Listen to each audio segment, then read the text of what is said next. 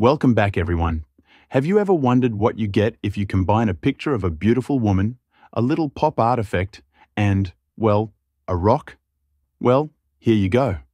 I'm going to show you how I did this effect in Affinity Photo 2.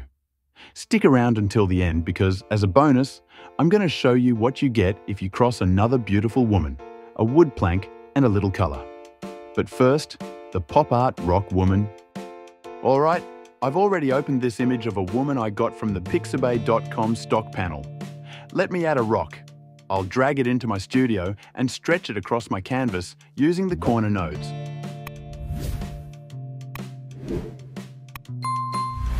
Okay, now, with the rock layer selected, I'm going to go to the top menu and select Filters and then Frequency Separation. This will separate the image's high-frequency textures from its low-frequency colors. I'll move the slider to the right to get more texture and then click on Apply. You can see that I now have two separate layers making up my rock image. The top rock layer is somewhat transparent. So if I delete the bottom rock layer, the image of my model shows through. This already looks pretty cool as it is. But I'm going to do more. I'll click on the Adjustments button at the bottom of my Layers panel and select Posterize. This pop art effect immediately shows up. Now, you can change the posterization level. Personally, I never use anything but 3 or 4. I'll use 4 in this project. Okay, I'll drag and drop the adjustment level onto the woman layer. And then, with that layer selected, I'll click on the Add New Pixel Layer button at the bottom of my Layers panel. This brings up a new layer. I want to brighten up her eyes a bit, so I'll select my paintbrush from the left toolbar. Then I'll go to the Brushes tab and change my brush head to a basic round brush. Then I'll turn the color to blue and paint over a bit of her eyes.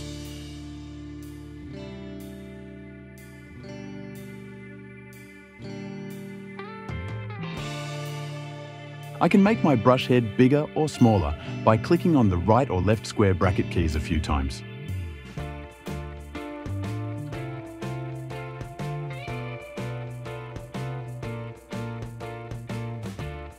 Okay, now I'll go to my blend modes at the top of the Layers panel and change the setting to one that fits the scene better.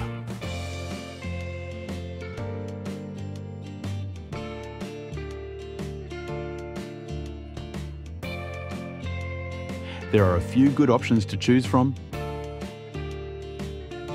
but I think I'll go with color. Yeah, that looks good. One last thing. I'm not happy with the way her teeth look. So, select the woman layer and I'll click the mask button at the bottom of the Layers panel. Then, if I change my brush color to a gray, it will remove some, but not all of the posterization effect when I paint over her teeth.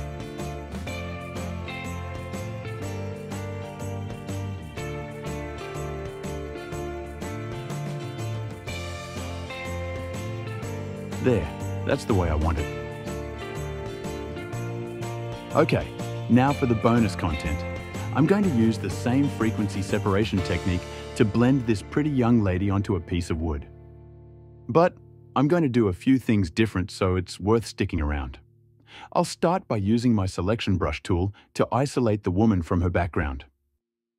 I'll click on my right square bracket key a few times to make my brush head bigger and paint away to select her.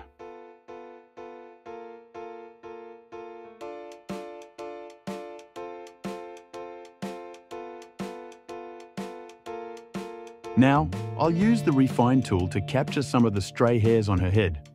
But I don't need to be too precise for this project, as you'll see in a bit. Once I have her the way I want her, I'll select Output to New Layer and then click Apply. That looks good to me.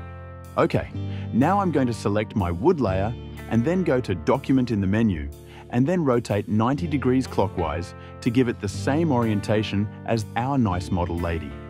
Then I'll go select Filters in the menu and the Frequency Separation to split the wood layer into it, a high-frequency texture layer and a low-frequency color layer. I'll move the slider to the right to get more texture and then click on Apply. Then I'll delete the low-frequency layer as I don't need it anymore. You can see the woman show up now as the high-frequency layer is partially transparent. I'll select her and turn her 90 degrees to the left, move her into place, and then use the corner nodes to resize the image.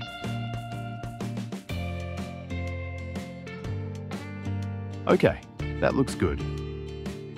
This time, I'm going to go to the Adjustments button at the bottom of the Layers panel and select Recolor.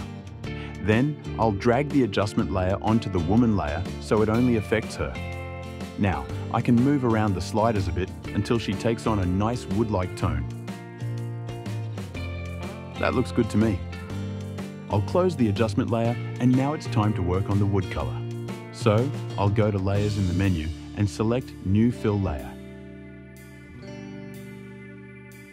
I'll drag the fill layer below the woman cutout layer. You can already see the texture here. But I want to change the fill color to a more natural wood tone that fits with the woman's color. To do that, with the fill layer selected, I'll go to my color wheel and play around with the color until it looks right to me.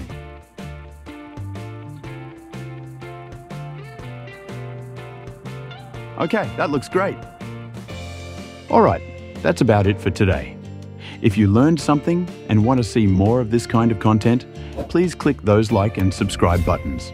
And if you're feeling generous, this channel runs on caffeine.